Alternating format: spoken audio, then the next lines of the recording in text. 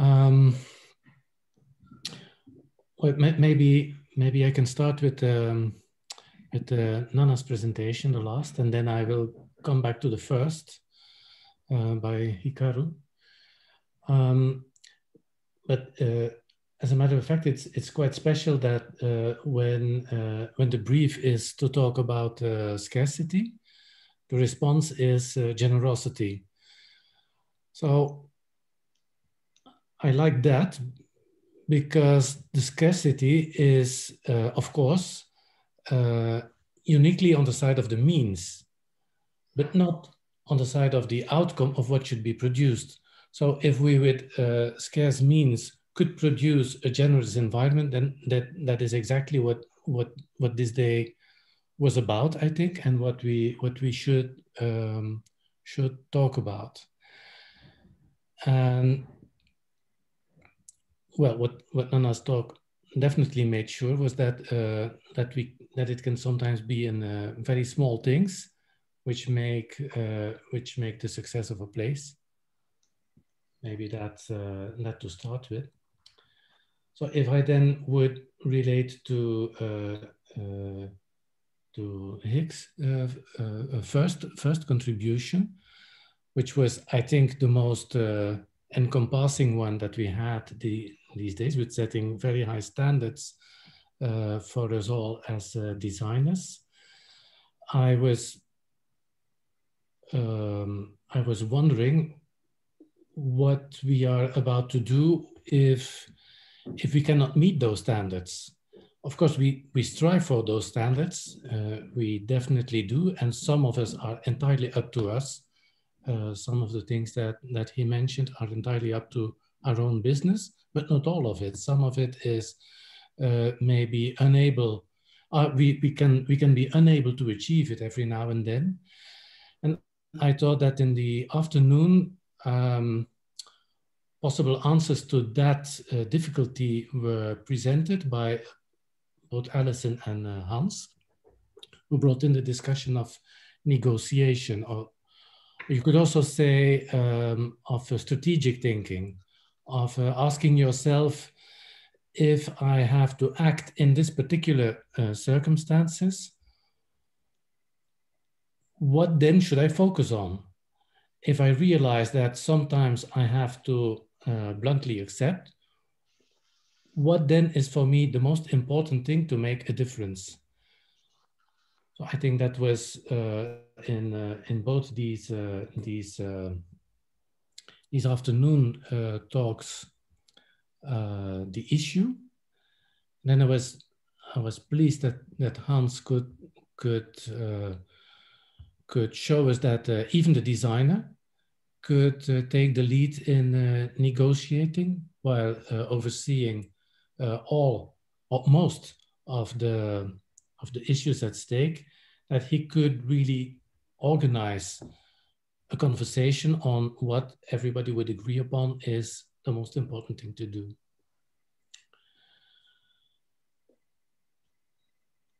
Maybe I would also like to reflect on the presentations of both Lucy and Hugh, well, who seem very diverse, but they brought mainly two ideas to me.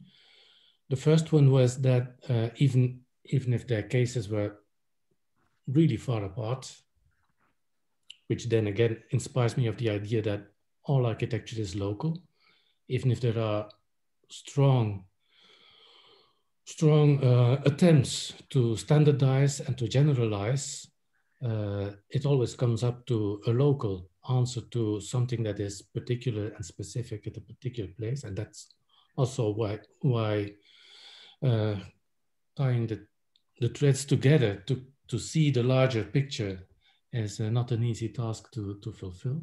But well, what were the two thoughts that came to my mind when comparing both of their cases?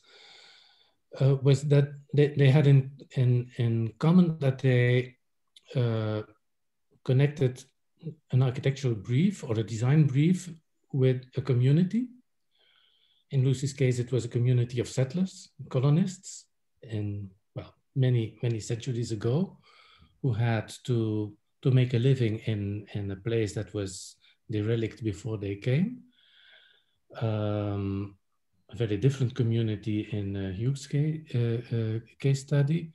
And then I refer to the housing associations that Siegel worked with, where a small community of people sharing a plot would learn to know each other by living then there together. So there are communities engaged there. But of course, the buildings outlive the communities. And that was particularly clear in what Lucy was presenting, that after a while, when history goes on, these communities are not longer there, which then gives me the idea that the value that that has to be focused on in the design is maybe put on the agenda by a particular group of people.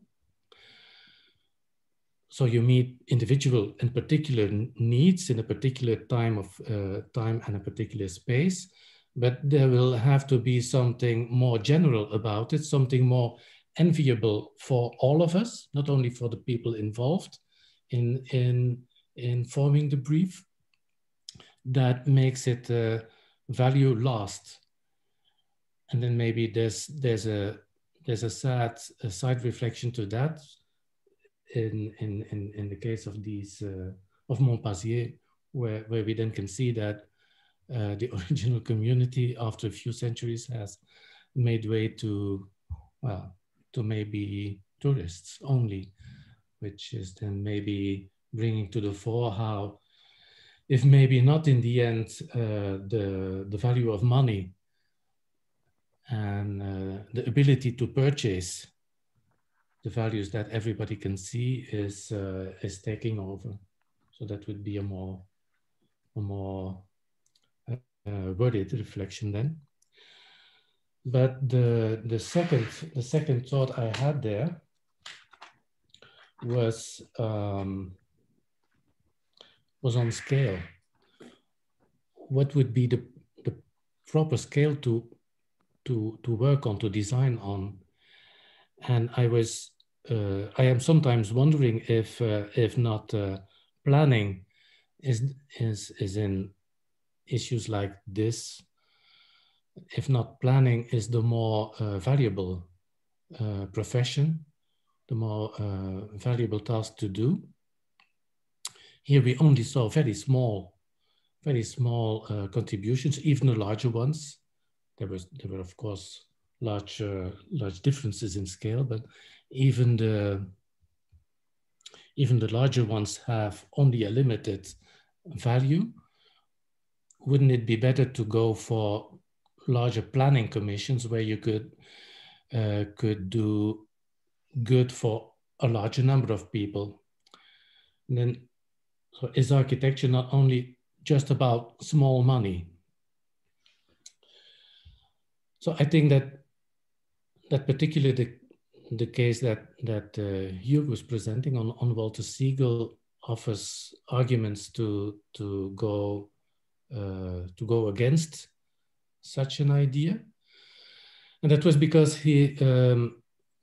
what he was dealing with in the housing association cases, he was dealing with derelict plots, residual plots that otherwise would never be used, and that anyhow can made to good use by the finer tools, not the tools of planning, but the finer tools of architecture and design, while really having a detailed and careful look to what these difficult places, or these leftover places could offer. Well, to bring them to good use. So that may be small money, but a lot of small money is also a lot of value then, I would say. And maybe this is also the place to connect again to what Pablo was telling, and Nana as well, because both talked about the residual spaces. In Nana's case, I think of the footbridge, the pedestrian bridge, and the room under it. Residual places that maybe were not really the focus of conscious design, but residual spaces that have been turned into public use and thereby producing generosity. Okay, I think I will leave the word now to Bo or Philip or whoever feels to take over. Go ahead, Bo. Thank you very much. Thank you to all the speakers and to Richard for organising. I mean, it's interesting because... Can't quite hear you. Oh, really? Can you hear me now? Better. Okay. I'll try and speak up a bit. It was interesting how all of the 8 talks today were quite different and on very different sort of subjects. However, there are a number of common themes, it seems to me, that emerged as the day progressed, starting with Hikaru's talk at the beginning, which began with the idea of dimension. And this is something which is of great interest to me, you know, starting with the idea of embodied dimensions, which you talked about, and the idea of using the body as a measuring device, and how these, you know, initial kind of transferable length dimensions, both in Europe and Western Asia, are based on those which were, you know, referenced parts or motions of the human body. And whilst these dimensions were not you know, initially precisely standardized, the order of magnitude with respect to one another was evident to those who used them. So that's, you know, the farmer or the craftsman or the architect. So, but that, you know, the idea of dimension has, you know, its attitude towards dimension has changed over time. And we've sort of come to this point of, you know, trying to standardize them. And, you know, this idea of standardization, which then again is another theme, which I thought was common to a number of the talks today. And I guess I have a kind of problem with standardization, because it sort of has come at the detriment of craft and the craftsman, with the, you know, with industrial revolution and mass production sort of pushing it. So that was just something that I was pondering on one level.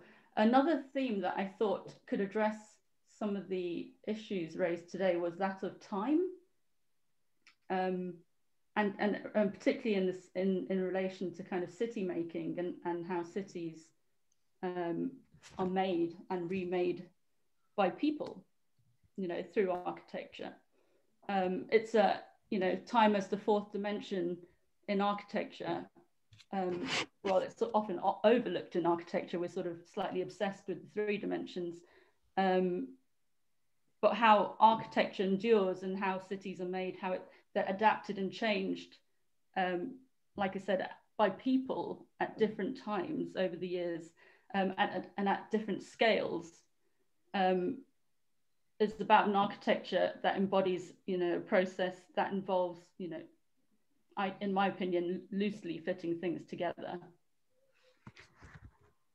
I mean, I just want to shift slightly and just sort of talk about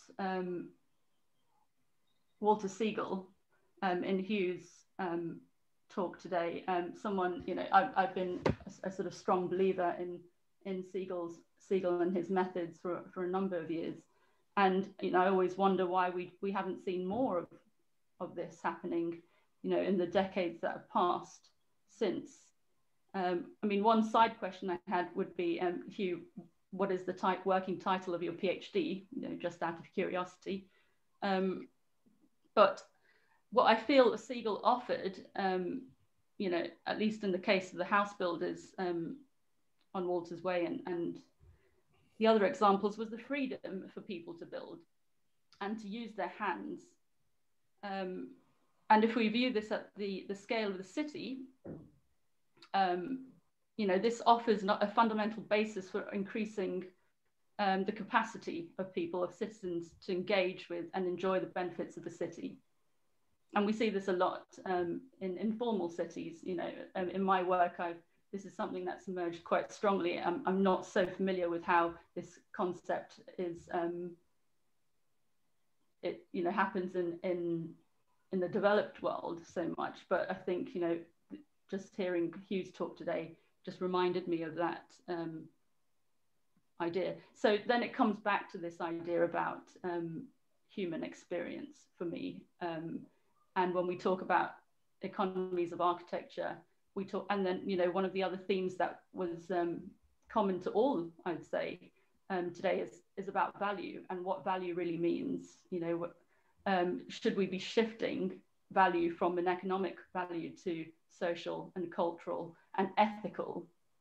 If we're talking about freedoms and people's capacities, it's about ethics and it's about experience. And for me, we need to consider that both as individuals and collectively, how that works on both those levels, in order, I suppose, to try and seek an economy of architecture that has appropriate value. I think I'll leave it there for now. So over to you, Phil. Yeah, well, that leads right into what I was wanting to say. I guess if one could kind of generalize about the whole day, and one would, I suppose, expect this within an architectural discourse, perhaps, is that we find ourselves responsible as architects, to be thinking about economy beyond the financial, as many people have said in different ways. Normally the word economic, or to be economical, or even just the word economy, is always about money or cost effectiveness or affordability, or being prudent, as like Gordon Brown would say, when he was Chancellor. And however, for example, Nana, this was brilliant, because here you were speaking glowingly about this South Bank Centre that on a grey day with the rain and nobody there, and black and white pictures, half of them, and this kind of grey concrete place that, of course, there's been a lot of debate through the years about whether that's beautiful or not, and whether that's a gregarious place or not. But how wonderful to hear you being so optimistic and loving about that place, and appreciative of that kind of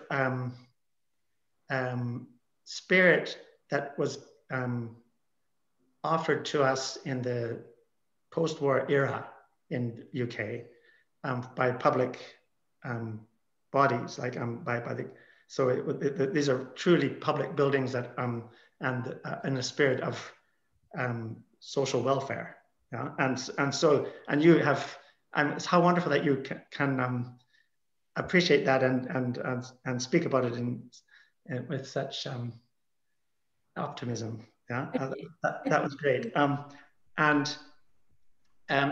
So really, this kind of shift from thinking about economy as being something about cost. I mean, Hikaru also said it right from the beginning that, cost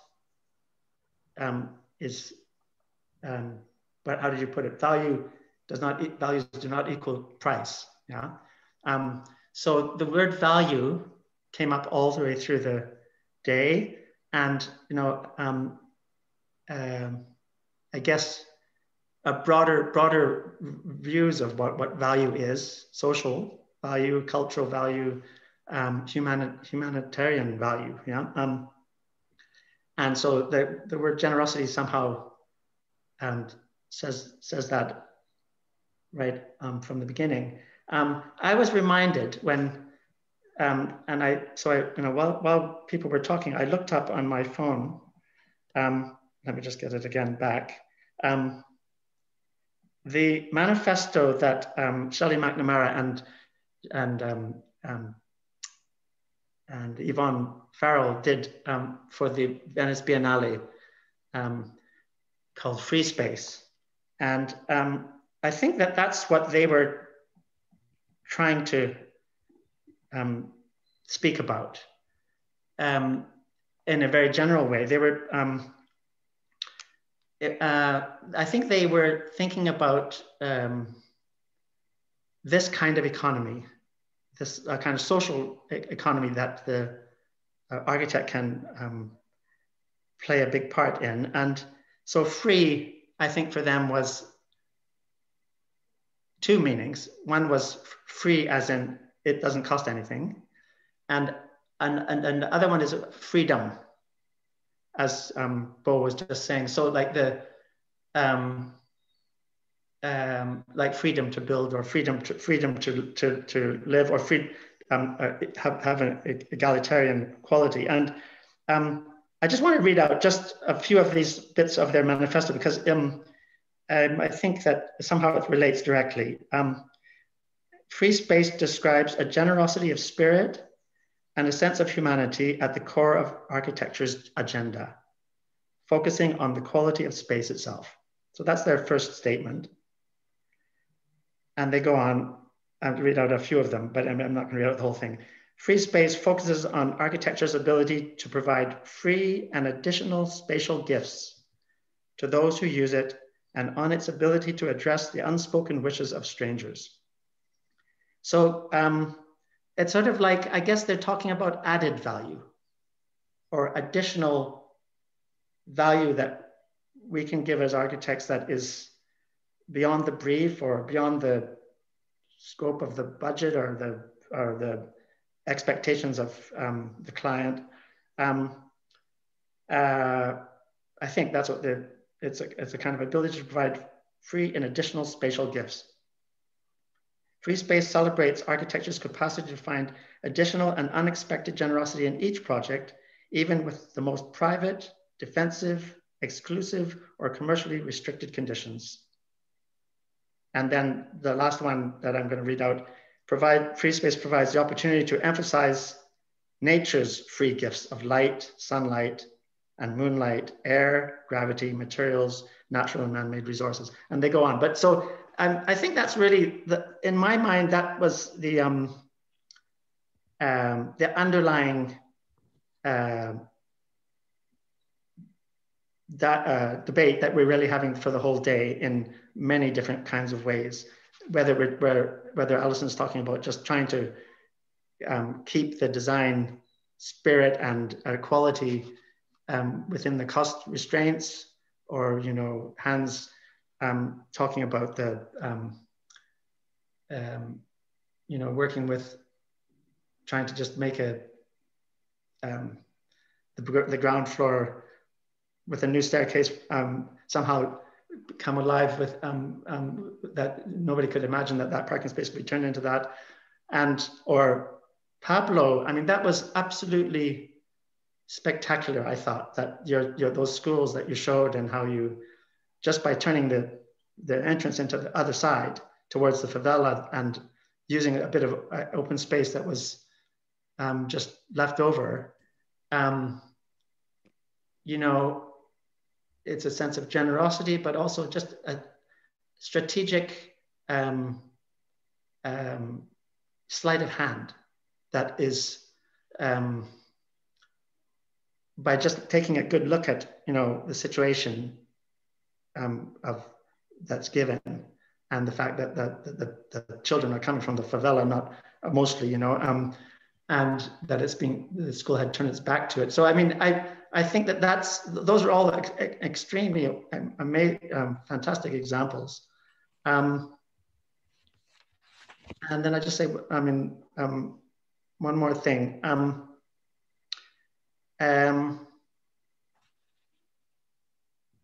I'm reminded. So there's another point, other than the kind of frugality against generosity question that, and this is, and we didn't really speak about this very much. I don't think anyone is I mean, maybe Nana alluded to it, that there's a difference between an economy in the capitalist world, which is hierarchical, and it really has the rich are at the top and the poor are at the bottom, and there's a lot of people in between, but there's the haves and the have-nots, and that's how the economy is structured. And there's the workers and there's the owners, and there's another economy which is one which is public, one that's based on public good or generosity, and that's what the socialist or the social welfare agendas of the post-war era gave, and the South Bank is a kind of an example of that, architectural example of that, where there's an attempt that the wealth of the nation is somehow everybody's wealth, and should be not only shared, but should be, and that everybody should be able to be educated and be and have housing and so on. So those are two very different kinds of economic kind of worldviews, really,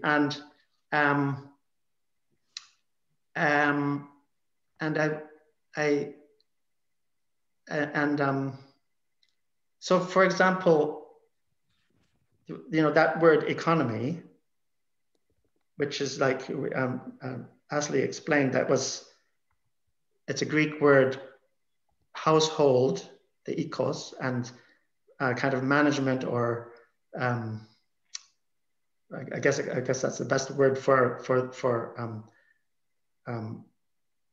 nomos, nemo, but this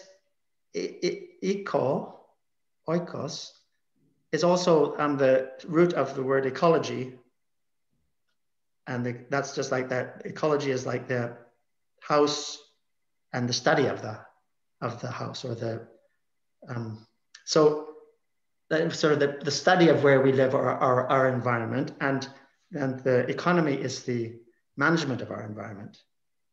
And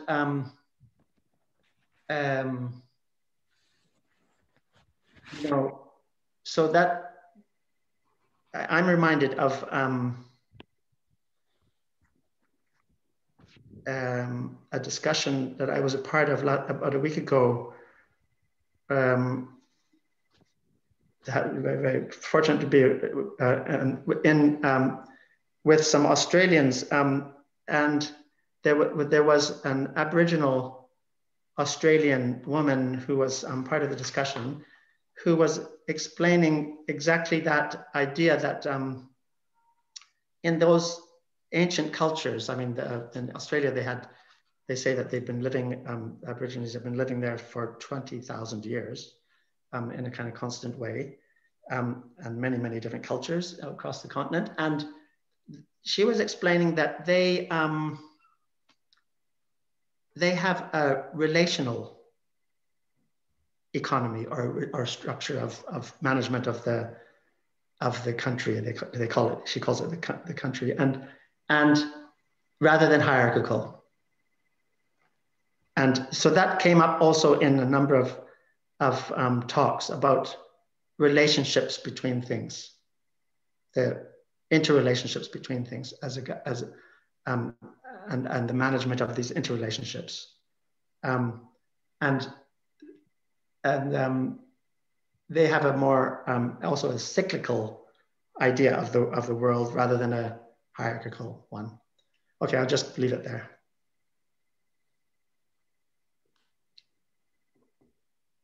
Would any of the speakers like to respond to any of that?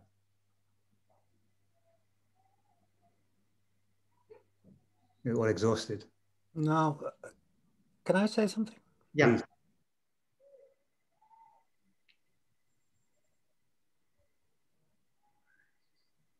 Hans, did you want to say something? Yeah. Oh, I couldn't get my name. I'm very happy with your last contribution, Phil, especially the introduction of the word ecology, which was in front of my mouth. So I'm happy that you articulated that. But I would like that to connect that to one of Paul's remarks, which I found very, very important really, is, and that's the issue of the larger scale, because that's where it really happens. I think that's where the cakes are baked, so to say, and where the important decisions are made. So Paul related that to the issue of planning, which of course in different countries is practically non-existent, or and even in Holland, the issue of planning has become very, very unpopular the last decade. So I was wondering, who are we addressing then? To whom is this appeal? Because I think we, as a profession, then have to show what our assets are. And then I would like to relate back to the two projects that I've shown. First, a refurbishment project. I'm tempted to say that this was only possible because all the real estate owners in Ommoord signed a pact together to keep the area in the air, to keep investing on management and in the hardware of the housing. And that was essential because that provided an element of trust to spend this enormous amount of money in 700 units.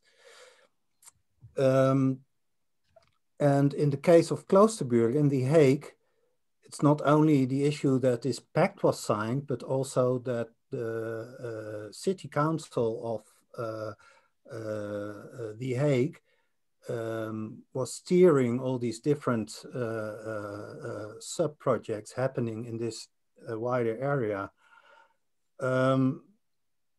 And then I think beyond that, there is something else happening, because these pacts and these municipal steering policies don't just simply occur. They come from a sort of cultural debate.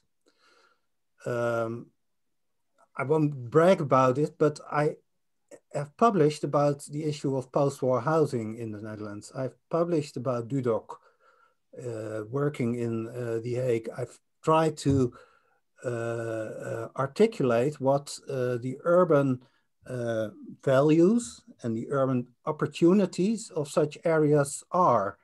I've endlessly argued, okay, this area is close to the inner city of The Hague. It has enormous urban possibilities. And I think that that element of, you know, ID struggle, to avoid the word politics, is very important for the architecture community to engage in, I think.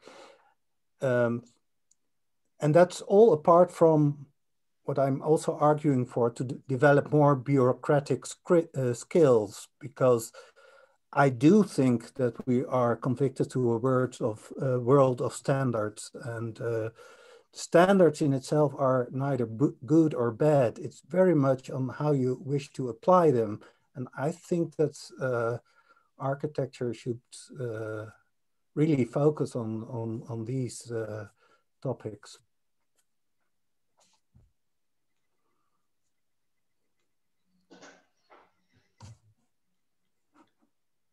I wonder if Hick has anything to say about this. I'm just wondering about, this maybe also Bo, this relationship between standardization and perceived freedoms and the freedoms that exist within rules. I think it's a very, very complicated architectural issue, and I think it's absolutely fundamental to us doing our jobs. I think that the example that of the Walter Siegel construction that he came up with through the years is a brilliant response to that, isn't it? That he's accepting standardization that's given, that's existing, and he's turning it into freedom. Yeah, to some extent, Phil, following on from that and relate, it kind of ties back, Richard, to your one of your opening comments from OMA about this idea of mobilizing economic reality. What Siegel's doing is he's not necessarily promoting standardization. He's accepting it. He's using it and utilizing it, and seeing, I suppose, in Paul Vermeulen's words, this idea of kind of using that to produce a generous environment. That's kind of Scarce means that transforming something that's already existent. Yeah. I couldn't have agreed more with Hans. It's neither good nor bad, so to speak. The tools that we use, it's who's using them. The thing I have a kind of issue with, I guess, in terms of standardization, is that it is a funnel for wealth, essentially. And so if someone is incredibly successful at standardizing something and mass producing it and bringing down the cost, they can be incredibly lucrative, which is not a problem in some senses, but if unchecked, it can be a huge problem, particularly when it kind of translates at a global scale and you have these huge companies that kind of sit above nations almost and transcend them. And that at that sort of scale, I do find a problem, because I think that, economies have to relate to the people that somehow live in them and deal with them. And yeah, if it loses that human scale, even to the amounts of money that are being spent, that can be very tragic. I know that, even though someone might be offering a great service and a great product, and it might be really facilitating people's lives in a lot of ways. I mean, in the short term, particularly, the long-term consequences are slightly less clear as to, the kind of growing gap in inequality and these sorts of things, and how you start to bridge that. So I thought Bo's kind of counter argument, which of kind of investing in craft, which is, I guess, the kind of traditional counterpoint to standardization, is a really interesting one. But then maybe Hughes kind of demonstrates how you can kind of do both, and there is a middle ground, and we do have to work with standards, and standards in relation to rights, obviously I talked about already. One thing I did want to kind of plant into the conversation, I guess, was something that John and I discuss, or have been discussing for quite a long time, which is how economies, I say a long time, not that long, but how economies are very much geared towards tackling immediate issues as a means of being kind of relevant and urgent. And briefs this is often reflected in briefs that are geared towards immediate concerns often, and those concerns are prioritized. And I think that if we are going to build more sustainably, whether it's socially or environmentally, we have to think about kind of a more long-term economy. And maybe it is about really, I mean, we wrote a brief about it this year, but I mean, just about repair, like really humble, like things that architects are not interested in. We're interested in refurbishment, but not daily repair, and siphoning off more money and more budget for just looking after things and tending to the built environment and making sure that it doesn't need that refurbishment in the first place. But I don't know. Anyway, just some thoughts. I would totally agree with you on that point about repair, because repair, as opposed to necessarily refurbishment, much more brings in the individual, you know, and responsibility and care for what they're repairing, you know, and you know, potentially the ownership of that as well gets transferred, and the responsibility gets transferred to the user, rather than, you know, someone hiring someone else to do that. I mean, well, it suggests it anyway. Back to the point slightly before about the middle ground. Yeah, I mean, my question was always, you know, why are we not seeing more of the kind of Walter Siegel, you know, in influencing architecture today? Because it is always the kind of middle ground, you know, between top-down planning and bottom-up making, which is the interesting. I think that from what I understand, I think Walter Siegel said this himself, that the problem isn't really the technology of building that he was, you know, working on. It's the land, the cost of land, and the monopolization of land is, in this country anyway, is the problem that people can't afford to build because they can't afford the land, and the house building monopolies have all the land. There's also maybe a tension that exists. Also why we haven't seen self-build or even cooperative housing and so on in this country, I think. There's also perhaps a tension that even as architects we don't fully address, maybe between, I think we sometimes group standards or regulations in the same category as imposed orthodoxies or monopolies. And that's kind of coming out in this discussion now. There are certain rules, of course, that exist in society that allow us to operate as citizens. And there are certain rules that are used to control us or to make us consume things. And I think there's something, I think it's not my personal view is that it's neither as black or white as any of this. I think there's something about, I mean, it really comes back in a way to what Paul was saying about every decision being local. I think that there's something incredibly important about assessing the context, assessing the situation in which one works to make those judgments. And then, of course, we get into, again, the kind of economy of energy, because that means as an architect, one has to start sort of relatively fresh every time you enter a situation, which is then, of course, a drag on what it means to actually be, to run a business. And I suppose the other thing I just wanted to maybe say briefly was, I guess maybe more of a perverse thing is that I think that in some ways there's a lot of architecture that exists in simply playing the game in terms of adjusting the rules of the game. Some of the greatest examples we can think of, I think, do this. They make minor adjustments to orthodoxies rather than inventing entirely new systems. And I feel like in some ways as a profession, it would be good for us to think about that more clearly, about getting back into kind of like the fine grain when we're thinking about changing society or contributing to society in a slightly more progressive way. It doesn't necessarily need to be replacing one thing with another, but rather could be about infiltrating a subject and extracting something from it. And then, of course, we get into the kind of dilemmas that, of course, somebody like Rem Koolhaas is always dragged into, or other architects. Are there any more comments or questions from the speakers? Or yeah, I would like to say one more thing on what you just said, and what has been mentioned before on things like standards and regulations and stuff, and it is as if we are caught in a sort of negative thinking about such things. Recently, I have studied the work of Jean-Nicolas Durand, who in many ways is the architectural master of issuing rules and regulations and standardizations and stuff. But it's very important to understand where Durand came from. He was the architect, or he was an architect training other architects after the French Revolution. And architecture changed.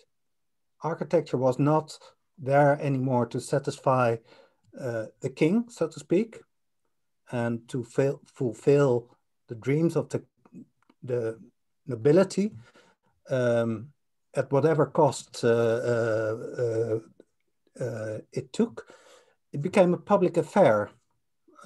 So Durand, in my opinion, is very much talking about citizenship and therefore also about ecology and money, because suddenly architecture didn't spend money of the nobility. Who cares? The architects spent money that was ours. And I think comparing where Durand was 2 centuries ago and comparing where we are now, we really, as a profession, have to think about what we do with the conditions we are now operating in. And I think that that won't be happening if we don't start thinking in repeatable models, in sharing knowledge, in trying to be citizens rather than artists, and so forth. I've got a comment from the audience which connects to some of the things that have just been said, but also maybe bridges what Hugh was talking about and what Ashley was talking about to some degree. Laura Mark, would you like to say your question out loud, or would you like me to read it? I'd prefer you to say it out loud, of course. Yeah, I can say it out loud. So yeah, I was just making a comment about Walter Siegel, and to my knowledge, there are still quite a lot of people following his building method, but I would say it's just not published. You know, the kind of method of Walter Siegel isn't necessarily like something glossy that you would see like a photogenic architecture that you would see in a kind of magazine or on a web page, or like, you know, and I guess that leads itself to not necessarily be kind of seen in the public eye or known about. You know, there's a group, there's kind of community land trusts, and there's a group down in Lewisham actually like carrying out his legacy and building some projects to his style. And there's a lot of kind of one-off projects that are still built to Siegel style, but often not by architects. And I guess that's, I think, kind of bringing up some of the ideas that Bo brought up about like where are the kind of Walter Siegels of today. And I guess it's just that, like, to be a kind of true kind of Walter Siegel, it's this idea that you don't need an architect to kind of build these houses. So actually we don't know that they exist because they're just being done without it. I would disagree with that. I don't think that Walter Siegel ever said that you don't need an architect. He was very much an architect, and he, I mean, I think he was very interested in that, as Hugh had quoted him, that the ingenuity that the self-builders gave to the project was something that really delighted him, and that he could never have imagined. And that was wonderful at the end of his career that he saw that. But it was a whole lifetimes of design and architecture that led to that moment. Yeah, and so there's the sophistication of the architecture of Lewisham self-build projects is something that a builder cannot achieve, or an engineer can't even. Yeah, it's pure architecture as far as I'm concerned. So I think the architect's role is not kind of doesn't disappear with the example of Walter Siegel. I think it's, if anything, it shows us what the potential is of architecture. And I think that's what Hugh's talk was about. Just to add to that, I think, Laura, your comment brings up two issues. One, as as Philip has just touched on, about the role of the architect and what that means today if we're really looking at, you know, shifting values. Do architects need to be, you know, polymaths? Are we sort of no longer just the designer in the scheme of things? But also the issue which ties in with Athley's talk about representation and what is being published in magazines and architectural digests and whatnot. You know, these are journals that the next generation of architects are looking at, and if you know all they're showing a glossy architecture, then you know perhaps the people publishing the work need to rethink the types of architecture that they are presenting in those journals. Couldn't agree more that it is tied into kind of the conversation about our economy and the market economy and these sorts of things, because architectural imagery has been somehow about selling. And I wonder whether we've lost its art as kind of being communicative and really about empowering people rather than selling to them. And so much of the stuff that I look at is about selling, and I'm not actually interested in it anymore. I just want to know about the fundamentals, the ideas underpinning the work behind it.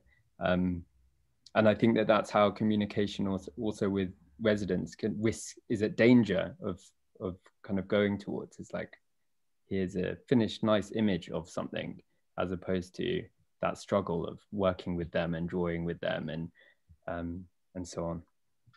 And I think the other thing that the architect has always been able to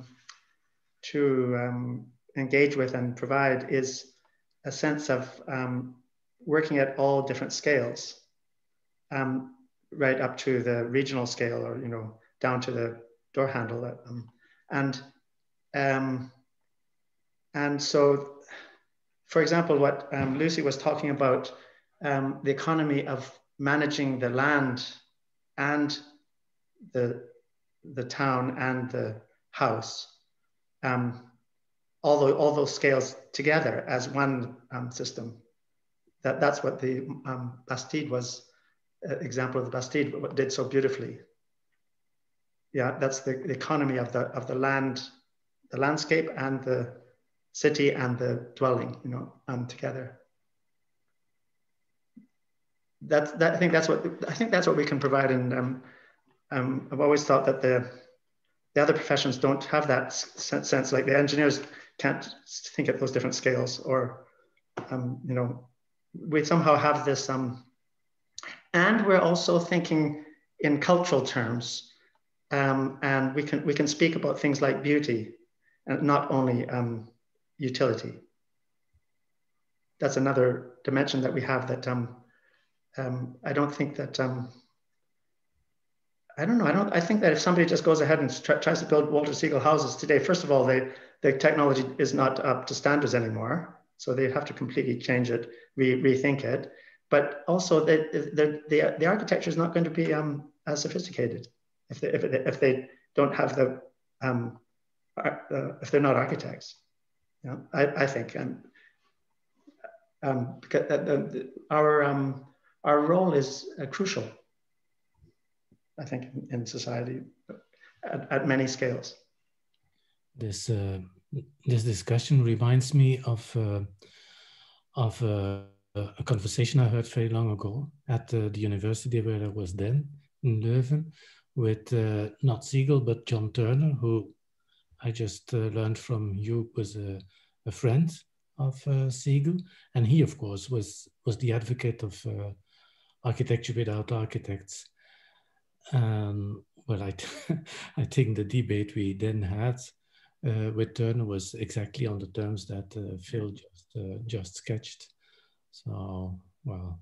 Many of the examples in Rudolfsky's book, Architecture Without Architects, are architect designed in the ancient times, Yes, of course. Yeah. If I could just add a tiny thing to that, not that I'm trying to say that both Phil and Laura are right, but my certainly through my research, my thinking about Siegel's idea of that was that to some extent there's some truth in what Laura's saying, and that I think in terms of the design authorship of the individual houses, Siegel was keen to relinquish some of that, well, a large amount of that design authorship towards the builders.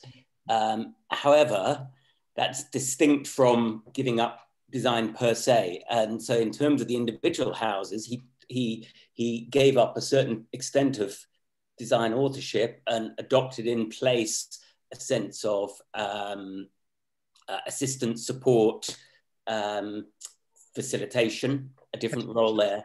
But that's not to negate his broader idea of design authorship of the method, which he was acutely designing, and without which the designs of the individual buildings was not possible. And as you said, the aiding of these people in the process. Yeah. The kind of advising of them, as you would on any architectural project. Of course, the client has a lot of part to play in the design.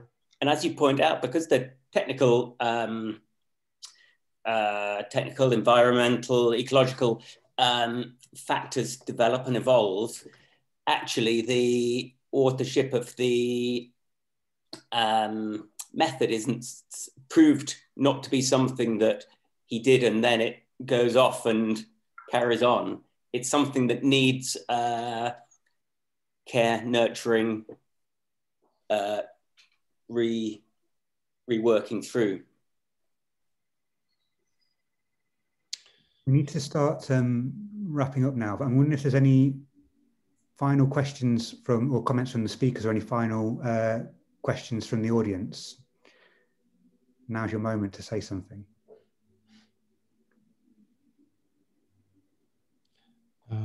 Richard, if I can, I would like to tie in with something that Hig just said about communicating and selling and using architectural communication for commercial purposes, because that is something that connects this conversation to what Asli brought. A few things have been said as the comments on her speech, but well, what was well, nice about it and made it fit into this course is that she showed us various ways in which communication by architects would be not uniquely used for commercial purposes, where she showed that actually the drawing can use many sorts of registers of language, so that they can be used for communication in various circles to various audiences within the studio, maybe for publication within a catalog, for commercial users, of course, as well. But also you could develop this any further. Conversation with yourself as a designer, also conversations with clients, just to develop thoughts. And then I thought what was nice to her was that this would change what you then really communicate, because you are maybe not just confined to communicating certainties, but also doubts, and also things that are still open, that you cannot just show because they are out of your reach as a designer. So, well, that was just just a thought that came out with the course of the conversation.